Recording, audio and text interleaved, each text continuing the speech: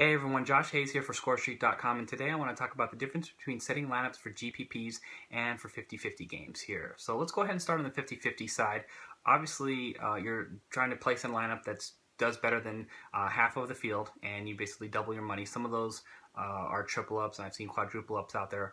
Those are a little bit, I think you sort of lean a little bit towards the GPP strategy in some of those, so we'll set those aside and just let's talk about 50-50s strictly to begin with.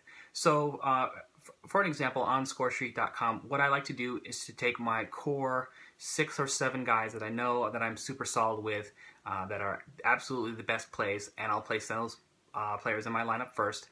Great example obviously is Russell Westbrook, who is a lock for the top spot in scoring on ScoreStreak, and DeAndre Jordan, who if you're not using him as a top rebounder on ScoreStreak, then I think you're probably doing it wrong. He's an absolute monster, averaging I think 19.5 rebounds per game right now. So I'll lock players like those into my lineups, and then I'll have sort of a decision to make with some of the questionable players for either 6 assists, 20 points, 10 rebounds, and then I'll do the research that I like to do on the defensive stats and the training performance, and then I'll decide who I believe are the optimal plays, and I'll place those players all across my 50-50 lineups, and that's how I basically go about it.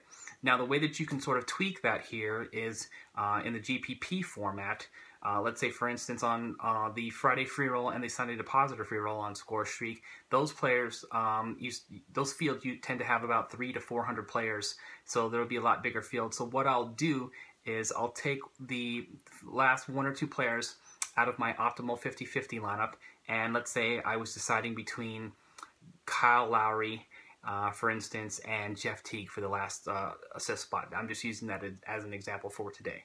And what I would do if I used Kyle Lowry in my 50-50 spot, if I determined that was the optimal play, I may pull him out and insert Jeff Teague and do the same thing for 10 rebounds. Instead of using Nikola Vucevic, I'll go with Joakim Noah, because I feel like he is going to be the lower owned player. Or I may even go a little bit farther down the list, like a Derek Favors or a Kenneth Faried, who had back-to-back double-doubles coming into the Saturday night game, because I know if he hits 10 rebounds and the other guys miss their 10 rebounder guy, then I'm the only person who has Kenneth Faried, and that can place me in the top spot. Now, for ScoreStreak purposes, I tend to use my optimal 50-50 lineup across the board in their GPPs, because the GPPs are generally smaller, and they're single entry tournaments, so there isn't you don't have to worry too much about creating differentiation or using different sort of lineups in order to increase your chances to win, because you only have 1 entry. Now, as far as FanDuel and DraftKings go with their GPPs, it's a lot harder to have a core of 7 or 8 players total. Usually that number is going to be something like 4 to 6 core players that you're going to build your team around, and then you'll have 3 to 4 options as far as how you're going to differentiate your team here. Now, if you're only going to use a single entry, I would probably recommend you tweaking your GPP lineup a little bit less than if you would if you're going to fire up 5, 6, 10 entries or more in a multi-entry GPP. So what I'm saying is, the more entries you're going to use, the more you probably should have some flexibility in changing 3 or 4 players out of your GPP lineup rather than 1 or 2. So prime example for today on FanDuel and DraftKings would be somebody like Jordan Clarkson, who is, I think, priced in the I think 5,600 or 5,800, in the mid 5,000s, and you have an option between subbing him out for Jeremy Lin or subbing him out for somebody like Aaron Brooks. We're all $400, $500, $600 within each other. You could take somebody like, if you had Jordan Clarkson in your lineup, unplug him, place somebody like Aaron Brooks into your lineup, and try to create that differentiation. Now, how you go about which players you should absolutely use, as what you need to do in these situations is look for players who are going to have potentially a lower floor but a much higher ceiling. So like the range of outcomes that could potentially happen with Aaron Brooks, I believe, is something like 15 fantasy points, which would be very bad and be damaging to your chances to finish well into the money in GPP. But he could finish in the 40 plus range, 45 plus range, which would be 1.5 per minute.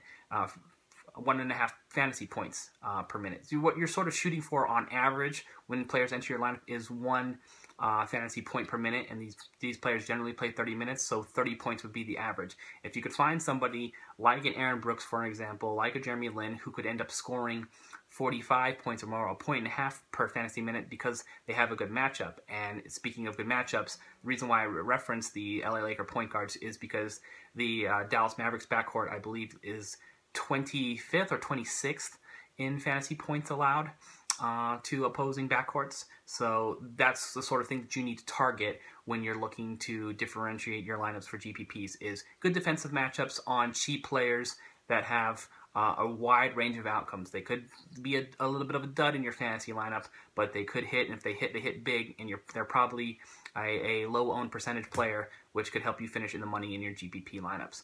Now, the way that I look at this too is, if you're not going to fire up a bunch of GPP lineups, you're only going to play one, I would probably recommend taking the safer player and just take your optimal 50-50 lineup and then fire that up into the GPP.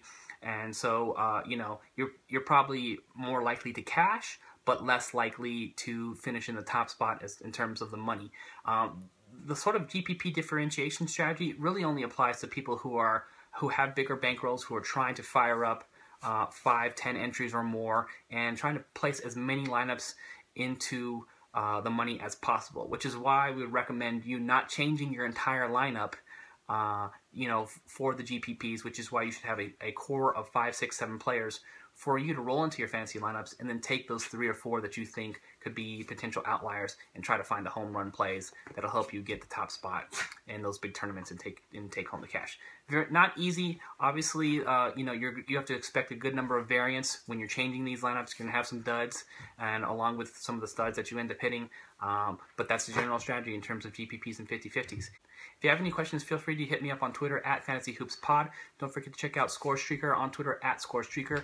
A lot of GPPs and 50-50 tournaments, a lot of cash games going on each and every day. So make sure you give them a follow and check them out. Good luck in all your fantasy matchups, everybody.